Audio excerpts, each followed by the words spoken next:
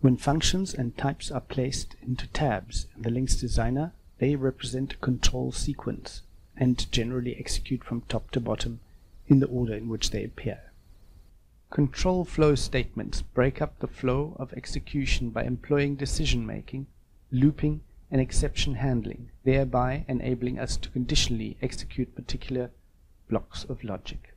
Indenting conditional execution paths is a common pattern in programming, and all Linx control flow functions implement this pattern. When we drag a TryCatch function into a function tab, we are presented with two execution paths, the try and the catch. The ForEach and DoWhile functions both contain a loop path that can execute multiple times.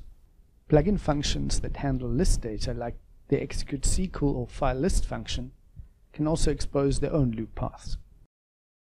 When we drag an IfElse function from the Linx plugin into a tab in the Linx designer, we can define conditions for it in the properties panel. Here we can give each condition a name and define the condition value, either by selecting a variable from our function or by creating an expression. When we save the conditions editor, our conditions are shown as separate execution paths under the IfElse function. Inside the paths, we can define logic we want to execute when the condition is true. Execution paths have their own scope.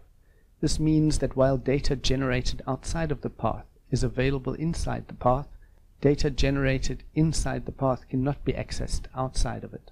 For example, string 2 does not have access to string 1, and we can't select it in the value property of string 2.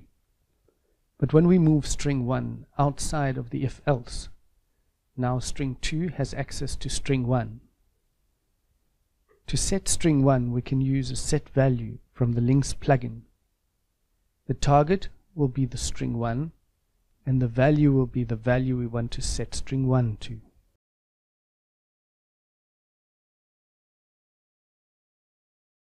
When we assign a list to a ForEach function,